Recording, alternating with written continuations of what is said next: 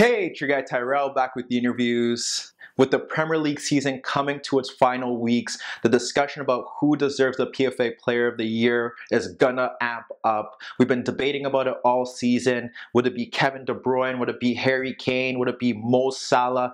Would it be David Silva? Would it be Fernandinho? All of these players deserve credit, but this weekend, Liverpool, Mo Salah stole the headlines in the Premier League. He was the main difference in their win. Yes, it was against Watford, but in the aspect of scoring 4 goals, he's really making a case as to why he possibly is the best player in the Premier League this season. Do you think he is? Do you think he's not?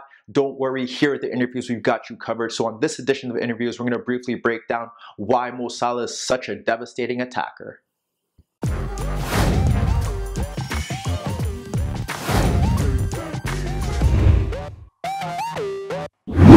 So one of the major storylines in European football this weekend featured Mo Salah's 4-goal performance against Watford in a 5-0 win for Liverpool.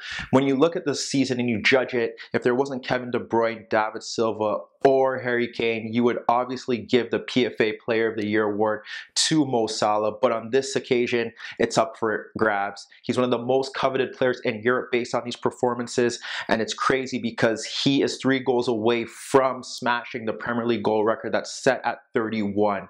Mo Salah didn't have the best game against Watford from an all-round performance, but it was a performance that proved that he's growing as an elite forward in world football. You look at it and you look at his career in the past, you would think of him at his time at Chelsea to be a failure. Jose Mourinho didn't really give him a chance after shining at Basel. He never really trusted him, so that didn't work out well. He proved his worth at Fiorentina and Roma, but there's always questions about Mo Salah. Was he just a counter-attacking speedster?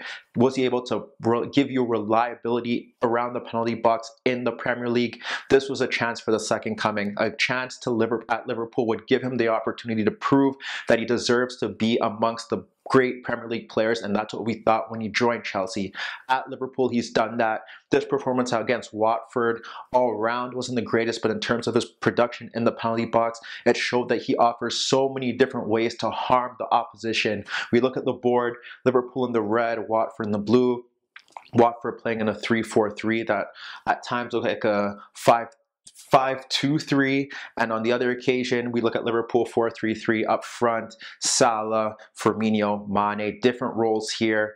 Obviously, each player was pivotal to the goals. Salah scored 4, he created 1. Let's break that down. What did Mo Salah do right?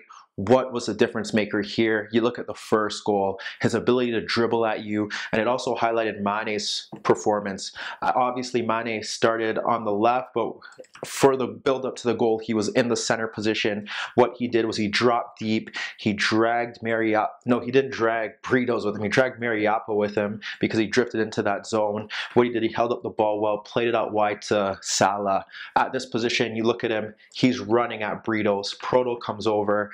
Mo Salah, you think of him, you think of the goals he scored this season. There was one with his back to goal. He just turned his marker and curled it. So you're assuming that he's going to cut in and try and curl his effort past the keeper. What Mo Salah does is that he runs at him, cuts, and he drags Britos one way and then drags it back inside the box. Proto and Britos are mystified. They don't know what to do. They get bamboozled one way. Salah finishes superbly at the near post. 1-0 Liverpool. A great goal showing that this is what he can do. He could run at you and harm you, whether it be 1 defender or 2.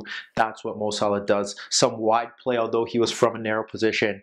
That is key to a player playing on the right side of the pitch. So that's 1-0. We'll get these guys back into their shape.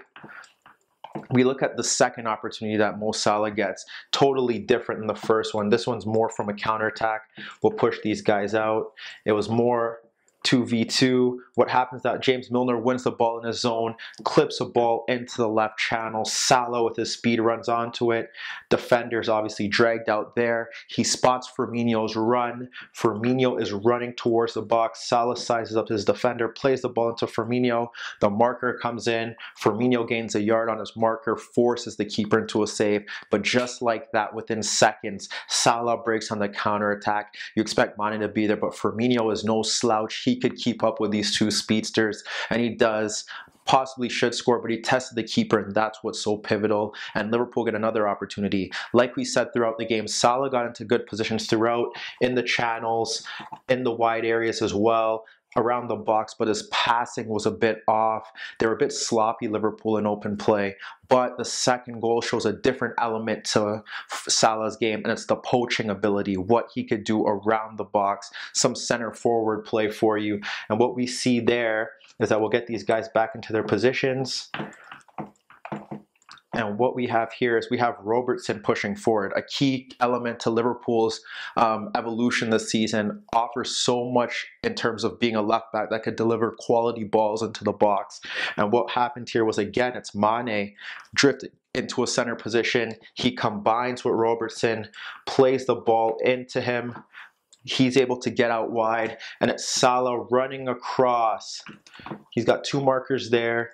He runs across, super ball delivered into the 6-yard box. He runs across Britos, taps it in. Salah, being aware of the cross coming into the box, beating his marker to it, who was ball watching, taps it in from point blank range. 2-0 Liverpool going into the half, and you know at Anfield they're in cruise control from there. We go to the second half. It's Salah again. Just beautiful play. We get it. Get these guys back into position. Left back there. And what it is, it highlights another element to Liverpool's play over the past few weeks, where Mane has been more of a dropping deep distributor, still scoring goals, and Salah offering his brilliance. Firmino has been less of a false nine per se. He can drag you out of position. He does still have that arsenal to his game, but he's offered more of a center forward number 9 trait this season, especially over the past few weeks, where he's getting onto the end of crosses, he's finishing balls around the box, and we saw that here. What happens now is that Salah is able to pick up the ball in a narrow position on the left. He spins Britos the other way. Britos had a nightmare of a game. Runs into the box, locates Firmino's run to the near post. Firmino runs to the near post, a superb back heel to the far post. 3-0 Liverpool, but again, it's Salah not taking up the wide position, going man for man, and unlike the previous week where Ashley Young was tight to him throughout, Britos gives him space to receive the ball. He's able to beat him on the turn, run outside because he has the pace to do the extra running. Firmino again locates the run across the defense. And we saw this last week with Watford. They were good going forward against Arsenal, but defensively they switch off. The midfield make mistakes. Doucouré and Capoue just couldn't really get the job done. And there you go, 3-0. But Salah's night isn't done. It was just getting started. The hat-trick goal was the best of the bunch. Something similar happens there again. This time it's Mane making that run, and it's what happens is that Proto's near him. He spins him as well. Spins Proto. We get some players back here because they were all involved as well. What Proto does very well is that he recovers his run and he gets back into the box, but he pulls it back for Salah at the edge, and Salah has 3 defenders with him. At this position, you don't think he's going to score. He isolates Doucouré. He cuts in. He cuts outside, then cuts back inside, then gains the yard. He has 3 markers there around him, and he's able to squeeze the shot past the keeper. He had Capoue there, Doucouré, Proto recovering. It didn't matter. 3 defenders on him. The commentators compared him to Messi. A bit of a stretch. Superb finish. The keeper probably should save it, but again, just showing the confidence to be able to have 3 markers on you, to dribble past them, to poke your effort past the keeper. That's a superb goal from Salah, well deserved, and it just goes to show what he does. The defenders don't want to make a tackle on him. They don't want to step in because they fear they're going to be beat. He scores again. And then obviously changes are made throughout the game. We'll get the midfielders back into their position there. We'll get the forwards back here. The center backs there. Center backs had an awful night to say the least.